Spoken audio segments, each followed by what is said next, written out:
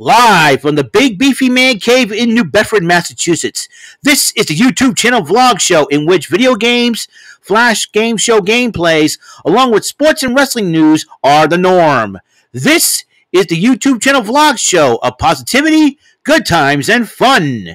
This is Eric Lima Shenanigans of 1977. And now, here is the host of the show, the perpetrator of these shenanigans, Big Beefy E himself, Mr. Eric M. Lima.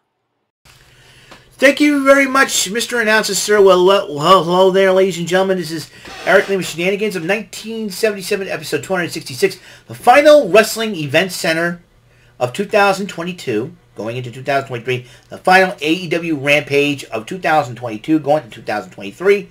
What's going on, everybody? That's right, we are less than 12 hours away from, less than 11 hours away, a little bit over 11 hours away from 2023. As you know, we're approaching the final month, and the final day of 2022. Thank God 2022 is just about over. Man, oh man, but it is yucky out there, though. You know, I don't think anybody will want to celebrate, go out there and celebrate, see fireworks and all that. It's raining out there. Ew. But at least it's better than the white stuff, if you know what I mean. So it kicked off with the All-Atlantic Championship matchup. Orange Cassidy defending against Trent Beretta. And it was a heck of a match. You know, this is funny. I'm going to tell you a little funny story. I did talk about this last night. I interacted with Kip Sabian, who was trying to challenge for the championship, who has got a little beef with Orange Cassidy. So it was funny. Chris Statlander said, hey, my knees are falling apart. My friends are falling apart. What the heck is going on? And Ari Daivari said, they say it's your fault. I said, nah. I think everybody's trying, I think the reason why Orange Cassidy decided to accept Trent Beretta's challenge is to play mind games with Kip Sabian or make him jump through hoops to get a title shot. Kip Sabian responded to my tweet, who does play mind games with who? It's like, now you think, and I said, you know what, now that you think about it, Orange Cassidy has the ultimate poker face, so I think it's him. He goes, I forget what he says. I'm gonna try to pull it out, because I think it was a very unique interaction. You know what I mean? So,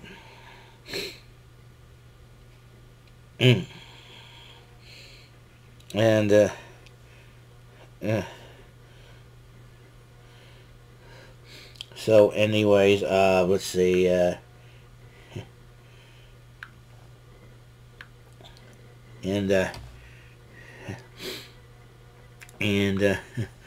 Let's see. I gotta find that. I'm glad that Kip Sabian decided to interact. I think it's pretty cool that he decided to interact with me, and I thought I'm trying to find it. So, anyways, and yep. Okay, never mind. Okay, let's see. Anyways, okay. Anyways, let's check out how much. I want to tell you how the interaction went, because I think it's hilarious. He goes. So, anyways, here's how it started. Here's how it started. My knees fell apart, and so are my friends. What's going on? This is Chris Statlander, and then Ari Daivari says, "I heard they blamed you." I said, wrong. I think this is to play mind games with the Kip Sabian or make him jump through hoops. And then Kip Sabian asked me, who's really playing mind games with whom? He's doing a little thinking. I said, well, Orange Cassidy has the ultimate poker face in wrestling, so I think it's him. He goes, of course, how could you be so wrong? My sincere apologies. He goes, I said, it's all good. You're due to hold a championship in AEW. Ah, something we can agree on. He responded with the Christian Bale nodding his head. I responded back with the Snoop Dogg nodding at the head. So, I think it's really, really cool. So, I want to give a shout out to Kip Sabian for that man. And he's the luckiest dude. He's married to Penelope Ford. So, I think, only be a matter of time. So, but that match is going to happen since I meant to say, since the All-Atlantic title, Orange Cassidy retains. Kip Sabian's doing a little goofing around. He's hooking on some local dude. Didn't catch the guy's name, but Kip Sabian's mimicking Orange Cassidy playing mind games and ends up picking up the victory. Tony Schiavone interviews Sting and Darby Allin from Wednesday, and Darby Allin was sick and tired of Samoa Joe. Sting was pep talking to him, motivating him basically. Darby Allin goes, "I'm going to go out there and do the thing." Lexi Nair interviews Preston Vance and Jose. Don't know what, because I was trying to interact with my friend Jordy Scow during that time. And Tony Schiavone interviewed John Moxley. Moxley's got something to say about Hangman Adam Page. Those two guys are going to collide. And then Jeff Jarrett, Jay Lethal, Sanjay Dutt, and Satnam Singh, or I like to call them Team Slapnut. Team Slapnuts promoting Acclaim that the Acclaim will defend the tag team titles against Jeff Jarrett and Jay Lethal this coming Wednesday. TBS title on the line, Jade Cargill going up against Kiera Hogan. And there was a point during the matchup where Layla Gray was holding Kiera Hogan. Jade Cargill's about to slap her, and Red Velvet stopped her. But Cargill did retain the title. Dissension going on between Velvet and Cargill. I think only Layla Gray could be the only baddie left once all is done. Layla Gray's pretty hot, I have to admit. But Luke Curtis, you're a lucky dude. That's all I'm going to say. Jamie Hayter did cut a promo as women's champion. And as you know, Saraya is going to have a partner. January 11th, Saraya and a partner of her choice will meet the AEW Women's Champ, Jamie Hayter, and Britt Baker. So, it's going to be very interesting. And Lexi Nair interviews Mark Sterling, Tony Nese, and Josh Woods. That's going to be something. And then the main event, as Mark Henry interviewed Blackpool Combat Club and the Mogul Associates, and Swerve Strickland, Parker Boudreaux, and whoever that tattooed face guy is. Don't know the guy's name. But it'll be, basically, it's Wheeler Yuta versus Swerve Strickland. And Strickland did pick up the victory over Wheeler Yuta. And that could put him in line for a pure title matchup against him. So that is going to be a heck of a... Okay. I don't know who the local dude that Kip Sabian fought. Hopefully people in the comments will tell me. Also, if you know who the person that Kip Sabian fought, please tell me in the comments. And who that tattooed face guy with the dreads is. Somebody tell me who that guy is, because that guy's a monster too. And him and Parker Boudreaux watching Swerve Strickland's back, I'm just really intrigued about who the guy is, So I got, let's see. So I got to set everything up because we are talking about, the Final Event Center for 2022. I'm glad you guys,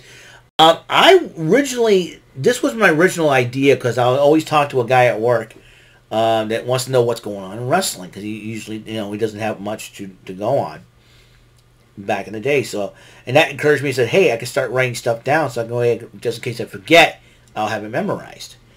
But then my good buddy Brandon Scruggs goes, it's a good thing you're doing this because so I will know what's going on, and I'm appreciative of that too. Got a little support. Like I said, I got a lot of positive feedback on my channel, even though so for my new channel. So I'm really excited where 2022 is going to go for Eric Lima Shenanigans of 1977, the channel. It's a wonderful, wonderful thing. I'm hoping to get drama and troll free. I encourage everyone to subscribe to the channel. Ring the bell for notifications. If you like this video, give it a like, give it a thumbs up. But, sometimes, it's not, my videos are not, 100% glamorous and fun, Hollywood-like. But I'm just being real, just having fun, But I want to be real, but at the same time, I want to have fun. I want to have fun and interact and just sometimes show respect to others. But sometimes there's some people out there, like I said, it's can be a little nutty. So sometimes you got to go, okay, that's enough, So, and sometimes you don't want to associate yourself with them. Unfortunately, that's the problem. Sometimes they'll say, okay, I think we need some space here. So, all right, on the next episode of Eric Lehman, on the final Saturday Superstar Cade, not only 2022 but of the channel, because, like I said, starting next week, starting the new year, will be Saturday Shenanigan Cade. And that's what I'm going to call it. My good friend Luke Jeffers decided to take the Saturday Superstar Arcade. He said, you know what, I'm going to let you have that title of Saturday Superstar Arcade. I was planning on changing it when I first started this new channel back in September, but couldn't come up with the title at the time, but now I do. So it'll be Saturday Shenanigans next week. But today, will be the final Saturday Superstar Arcade of 2022. So that's all the time we have on the show for AEW Rampage New Year's Smash 2022 Event Center. Until the next episode comes around, Mr. Announcer, please take us home. That is all for today's episode. This is Mr. Lima speaking for Eric Lima Shenanigans of 1977. A Big Beefy E tour for Bob Saget production, and in association with A Sweet Buffer Raving Dingleberry Telepictures and Distribution. Thank you for watching today's episode of the show. See you on the next episode of the show. Goodbye for now, and have a very blessed day.